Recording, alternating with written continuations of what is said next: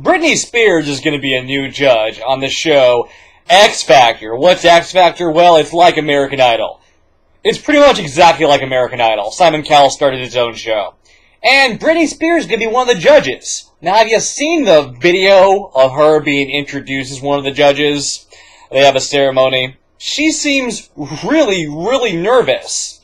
Like a kid performing during a recital nervous. That's how nervous she looks.